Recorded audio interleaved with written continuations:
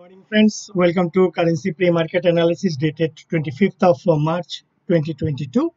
I am Ashish Buru, an ex-banker with 21 plus years of banking experience, now an independent trader, and a coach. Let's see how the different currencies behaved overnight and what is expected from here now. If we see the dollar index, it is well within this particular range. It has to come out of this particular range as discussed earlier. अभी हम देख रहे हैं कि ये हल्का सा एक रेजिस्टेंस लेने का कोशिश कर रहा है and there are higher chances कि it will head towards 97.75. If we see the dollar rupee, yesterday it traded in between 76.52 and 76.21 and some sort of resistance it has taken here. So यहाँ पे हमें लगता है कि हल्का सा downward move में भी टुवर्ड्स 75.80 to 76.00 होने का संभावना है.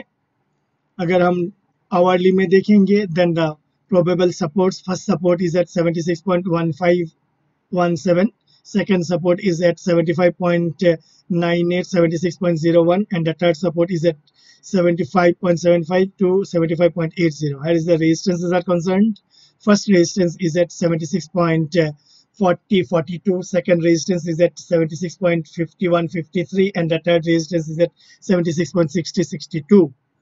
GBP डॉलर देखते हैं क्या हुआ है last night it sold off and traded in between 1.3213 and 1.3156. ये इस पर्टिकुलर लेवल पे सपोर्ट लेके ऊपर जाने का कोशिश कर रहा है and that being the case there are higher chances it will test the immediate resistance that is 1.3300 and subsequently there are probabilities that 1.3450 may be tested.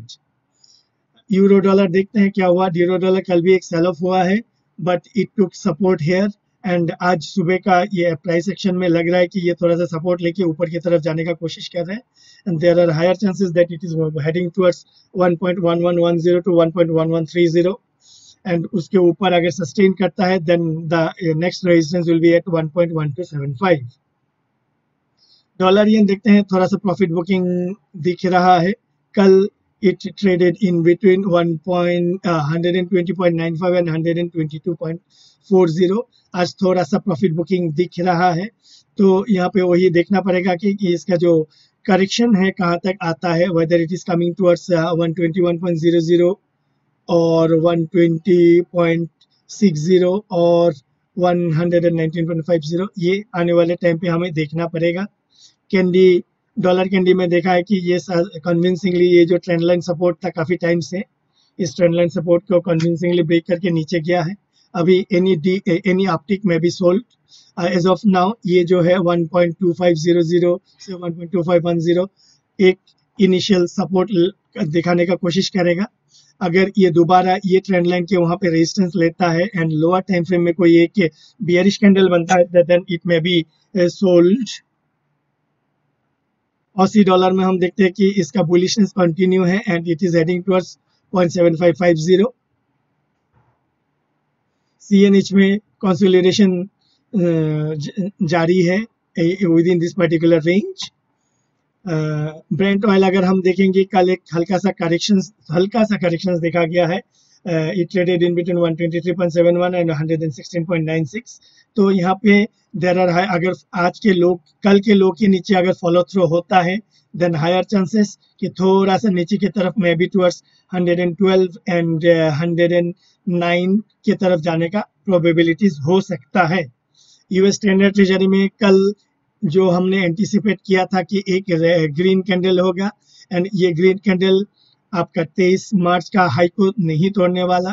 तो इन सच सिनेरियो हमें अभी देखना है कि इसके लो के नीचे तो यानी इसके लो के नीचे बोले तो कल और परसों का जो लो है दोनों के लो के नीचे थोड़ा टाइम के लिए अगर कंटिन्यू होता है आज या आने वाले दिन में then there are higher possibilities के ये थोड़ा सा 2.1550 की तरफ मूवमेंट होगा. अगर ये कल का हाई को कल नहीं आपका 23 मार्च का हाई को तोड़ के ऊपर की तरफ जाता है देन ये जो कैलकुलेशन है it will be negated and we need to wait for further price action.